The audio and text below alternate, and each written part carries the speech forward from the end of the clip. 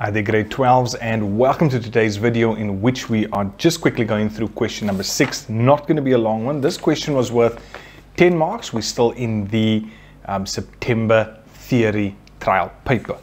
Okay, so this question focused on information management. So let's go through the questions.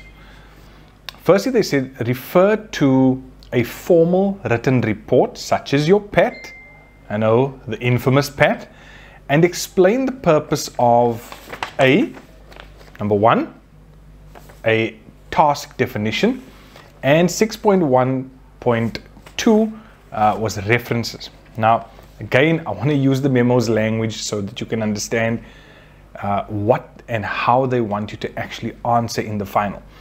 Explain the purpose of a task definition. They wanted you to say, the purpose is to describe what needs to be done in your own words, taking into account what the problem is that you need to investigate and what the investigation would be about. Then for references, what's the purpose of a reference? You could use any one of the following. It is a list of sources that were quoted in the report. It shows the evidence of where you got the information from, and it will indicate to us as teachers if plagiarism was actually committed. So there's a definite purpose to your references. 6.2, when you did research for your PAT, and I know you did because copying and pasting from the internet is not going to work. When you did research for that, you found some of the information on the topic appeared to be unsuitable.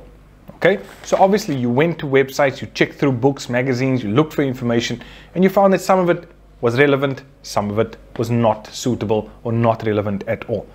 State 2 indications that some of the information found may not be accurate and cannot be used in your report.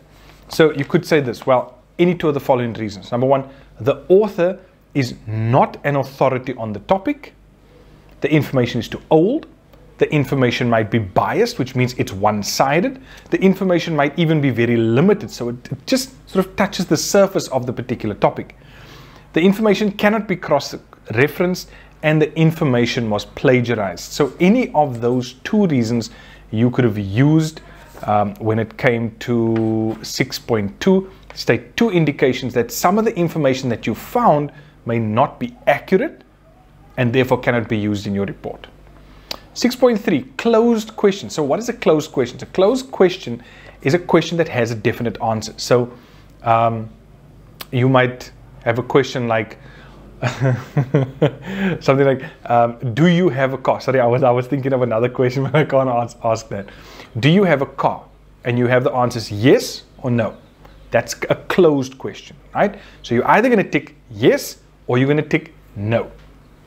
An open-ended question is one that is asking for your opinion. So what is your opinion about people who have cars versus people who don't have cars? Now that's open because it's open to interpretation.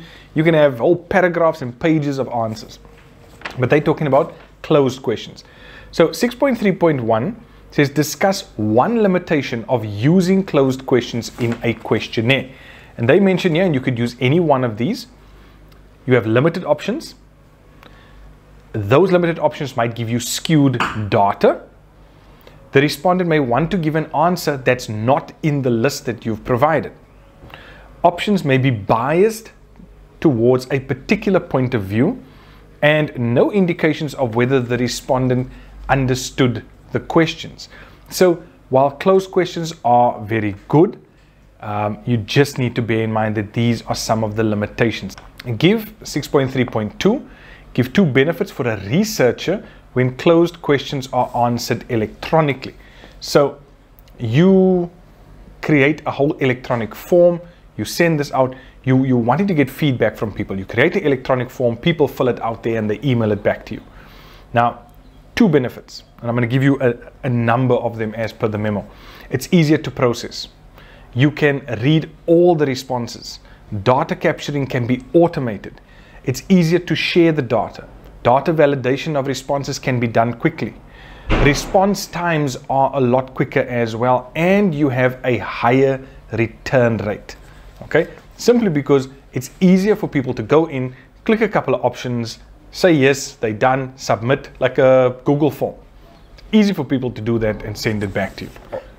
Then lastly, 6.4, state 3 ways in which a chart or graph can be made easier to interpret when it's included in a report. I'm going to read that again.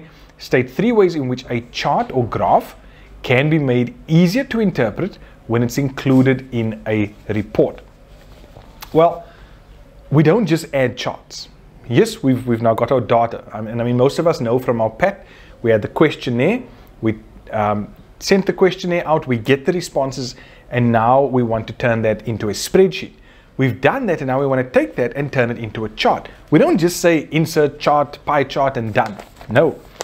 Even though that is part of the process, we insert things like a chart title, legends, the use of axes, your grid lines, data labels, colors, trend lines, all those things put together takes your chart and makes it far more useful, far more easier to interpret, especially if you are putting, different colors in to indicate the different levels as well. In grade 12s, that's it for question number 6. Hope you're still learning with me. You're still, engaging. Remember, if you have any questions, let me know in the comments. You can also reach out to me on my email, and obviously in the description, you've got the link to book a one-on-one session with me. So thank you so much for joining me, and I'll see you in question number 7.